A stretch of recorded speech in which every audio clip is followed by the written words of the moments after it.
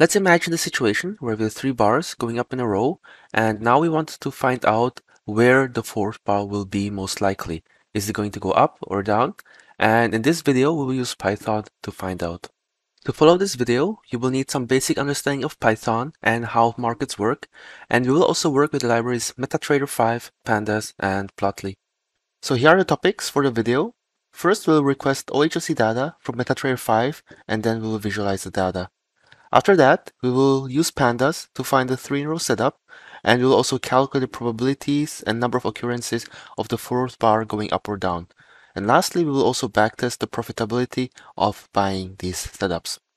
Before we move to our Jupyter Notebook environment, I would like to mention that you can also find and download the code at traderpie.com. Just follow the links in the descriptions below. So we are now in our Jupyter Notebook, and first we'll import the libraries MetaTrader 5 to request historical data. We will need pandas and numpy for data analysis, plotly for data visualization, and we'll also work with datetime to work with datetype data, and lastly IPython display to show the results of the analysis. So let's run this. So first, to connect to MetaTrader 5 platform and receive historical charts, we will use mt5.initialize. And by doing that, we will then be connected to our MetaTrader 5 platform. After we successfully connect, when we see the output true, we can then specify the settings for our testing. And for this video, I decided to use the symbol EURUSD and test the strategy on the weekly time frame. So we use mt5.timeframe W1. The period for the test will be 2019 January 1st until today, which is 2021 November. So to receive the historical data from MetaTrader 5, we use mt5.copyRatesRange, where we pass in the symbol, the time frame, and the start date time and end date time, which we have defined in the previous cell. So after we run this, we save it inside bars, and then we convert the results into pandas data frame. So let's see what this looks like. So here we have a nice pandas data frame with the time, open, high, low, close columns, which we can now use for further analysis. Here we can also visualize the data using Plotly Express. So what this here does is it creates a figure object using Plotly graph objects, where we pass in the time column into the x-axis and the OHLC data here. And if we run this, we then have a very nice chart with OHLC data. The green candles represent bullish candles and the red represent bearish candles. And now that we have the data and also the figure visualized, we can now proceed to looking for the 3 candle setups. And in this video, we'll look for 3 candles going in a row up. So for example, this. So we see 1, 2, 3 candles going up in a row, and that would be our setup. Also, we see that the 4th candle is bullish as well. So this also is a valid setup. So these 3 candles would be a valid setup, and these 3 candles would also be a valid setup. First, what we have to do is we have to label our candles by specifying whether they're bullish or bearish. And we can do that easily by creating this function specify candle type. And if the close price is greater than the open price, we have a bullish candle. And if the close price is below the open price, we have the bearish candle. Also, I've added a case where the close price and the open price are the same. And in this case, this would be a so-called doji candle. Now, to create the candle type column, so df candle type is equal to numpy.vectorize. And here we pass in the function name, and then we pass in the columns. So in this case, df open is representing our open price value, and df close is representing our close price value. By running this, a new column will be created where we have the bullish and the bearish prices. And this is great because now we are able to look for the 3 candle setups. To do that, we just need to meet the condition that the first candle is bullish, that the second candle is bullish, and the third candle is bullish. And we can use it with shift. So by shifting the columns, the candle type 1 forward, 2 forward, and 3 forward, we can then create a condition where we know what the previous candles are. So first we'll filter out only candles where the first candle is bullish, the second candle is bullish, and the third candle is bullish. And thanks to that, we can then see that if this condition is true, then we have our 3 candle setup. So now we have a data frame where we also have the previous close, where we can also compare the result with the previous candle. And that way we can also calculate the number of points if it closes above the previous close of the candle or below. So let's now also proceed to the analysis and see if we can try doing some statistical computation, whether it should be a good idea to buy or sell. And by going down here, I also created a plot where you can see the setups by iterating through each individual row here and adding the 3 candle setups on the previous figure object that we've created. So here we plot by using fig.addLine, vline actually, so v stands for vertical, and the parameter is this x value, which is the time of these rows here. So this plot shows 3 candle setups here, for example, so 1, 2, 3, and here, this is the candle that we're going to analyze. We also see a setup here, so we have 1, 2, 3, and another candle to be analyzed, and we can also see, for example, here, where buying, for example, would be very profitable, because we have 1, 2, 3 candles here, and one setup, 1, 2, 3, another setup. So you actually have a good opportunity to create a trend following strategy using this analysis.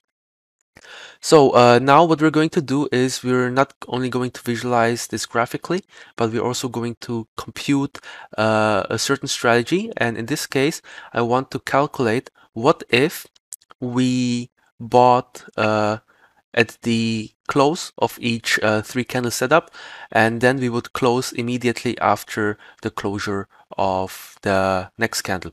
So for example, we have candle 1, 2, 3 that are bullish, which is our setup. Then we buy at this level, and then we sell at the close of this candle, which would be here. So we would buy here and sell here.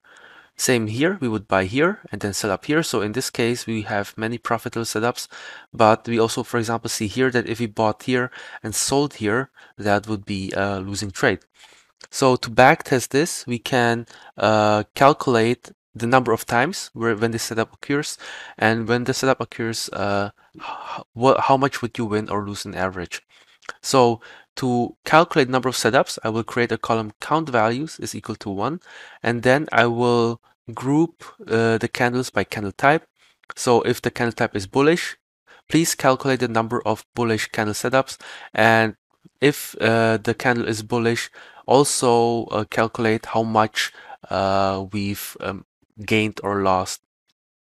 So by doing this, we can then calculate number total of points gained or lost. And by running this here, we see that we had 7 bearish setups, and these 7 bearish setups would have lost 0.0068 points on average. And if we multiply points times count values, it will give us the total points lost, which would be 0.047. What we also have are the bullish results. So for the bullish results, we have 5 occurrences, and on average, we would have made 0.0108 points per setup. And overall, so we would have made 0.054, which is greater than this value. So if we went long on each setup on your USD, that would have generated some income. So here we have also some bar charts. By the way, I forgot to import the plotly.express library because we will need plotly express here. So for this, I will import plotly.express as px, and now this cell should be able to run without any issues. And here we have the bar charts. So we see that we have many more setups that end up bearish. And so again, 7 here and 5 here. But the bullish setups would have still made more points, which is here represented in the bar chart. What we can also calculate is the cumulative sum of points to see how the strategy would have developed over time. And here I just need to define the cumulative points, which is summing up each points one by one. And by looking at the profit curve of cumulative points, we see that at the beginning of strategy in 2019, we would have lost some money in the beginning, and then there was a big uptrend that would have generated some profits. Visually, to see what it looks like, it is this period here. So let's reset the axis. We see that we have some losing trade here, some losing trade here, some losing trade here, but this entire period here would have made a lot of profit. So it is a good way to see that sometimes profit come in a very quick period, and you just have to hold out until this period comes. And at last, here you can also export your Jupyter notebook in HTML if you want to, and also view it offline. Of course, I believe that you're also interested not in a EURUSD, but testing other timeframes. So you can run this analysis for any other symbol, right? So if I want to analyze XAUUSD on the daily charts, right? And I, for example, only want to look at the setup for 2021 this year. And let's, for example, run this strategy and see what results we get on XAUUSD. So we run this again and run this. So what we did again is requested some historical data, and then we will plot the data here. So now the data frame is out. Here we have the price on gold. Here we have gold more or less ranging this year. As we can see, it's going up and down. And we see some, on the small time frames, downtrend and uptrend, and then etc. But let's actually also run the rest to see how gold would have performed here in this case. And what we see for gold, for example, is that we had 14 losing trades, and then the average trade would have lost 10 points for a minus 147 points total. We had 18 profits with the profit of 7 and 129 profits in total. So what we can see here, for example, is that these setups on gold were not profitable. And you can also see these setups here on this chart. And this is the profit curve if we scroll down here. So what we see here is we have some profits here and then losses down here. So far, we have tested the setups on EURUSD weekly and XUSD daily, and we have the ability to test this on infinite number of markets, time frames, and time periods. So I hope that now you are able to download the notebook and test these situations, historical events yourself. And in case you find something interesting, some sort of edge with application of other indicators or filters, maybe it will be helpful in the future to write your own algorithmic strategies. I thank you very much for watching. If you've enjoyed it, please like and subscribe, and I will be back with another video very soon. Bye.